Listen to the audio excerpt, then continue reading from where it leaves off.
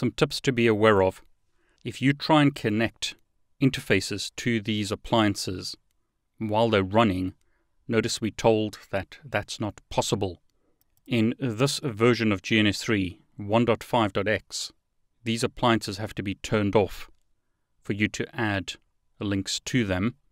In addition, you can't start Wireshark captures on these appliances directly.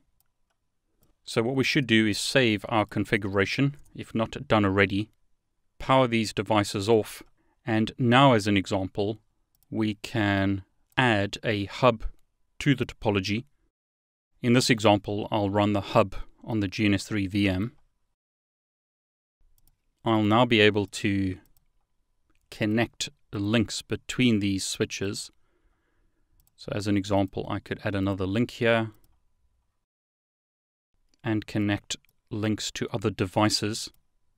The reason for adding the hub is so that we can do Wireshark captures.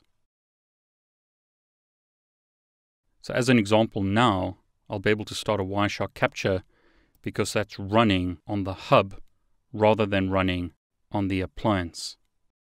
So now as an example, we can see EIGRP advertisements from switch 1. We can see the autonomous system number as an example. Here's switch 2 with IP address 10.1.1.2, sending an advertisement to the well-known EIGRP multicast address of 224.0.0.10 with autonomous system 100. So 2 tips. You need to, in this version of GNS3, shut down the appliances before you can add links, and to capture traffic using Wireshark, add a hub to your topology. This may not be true for all appliances, but is true for the Cisco IOS V Layer 2 appliance.